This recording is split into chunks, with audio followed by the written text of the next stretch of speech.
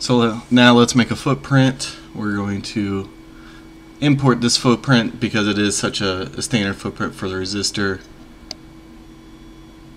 We'll go to RCL, that's resistor, capacitor, inductor, and here is the capacitor 0805, and you know that because it starts with a C is the designator. But we're going to look for R0805 for resistor, and in terms of differences, there probably really isn't any difference. So we'll import this, and a few things. First of all, with my footprints, everything I'm doing is in millimeters, and so unlike the symbols, I'll make sure everything's in millimeters.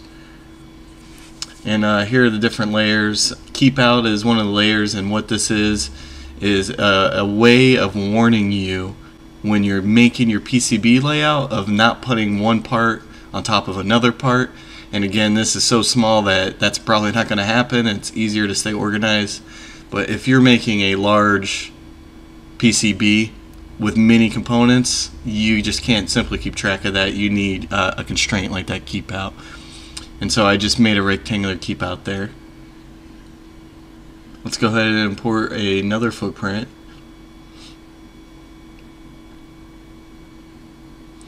Now we aren't using the a capacitor that's a 0805. We're using an electrolytic, but I'll just go ahead and import this anyways and put on library. Just because it's in there doesn't mean you have to use it. It's available. If we made a design change later, we would have it. And again, I just want to show you how to do this keep out. Basically, this region that I drew a rectangle, keep out rectangle on my keep out layer, I'm saying no other component can be there, and it will never make its way to the actual PCB production.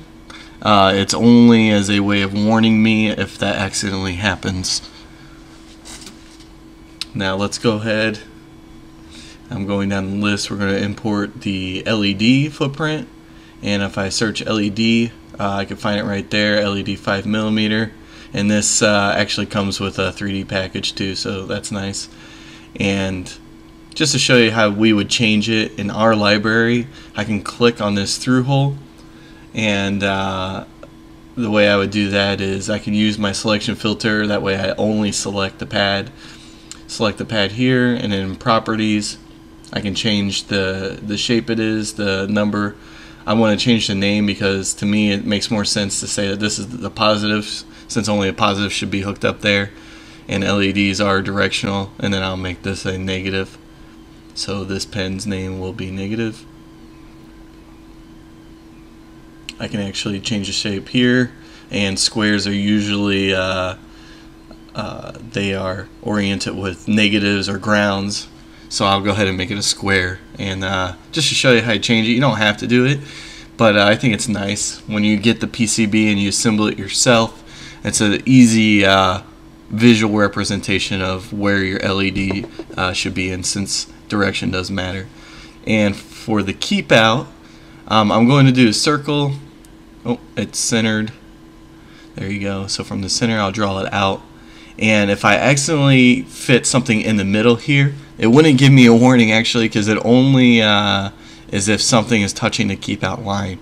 But because Eagle CAD at this moment doesn't have a way of a fill circle, we'll just leave it at that, and the chances of fitting something entirely inside that circle are pretty low.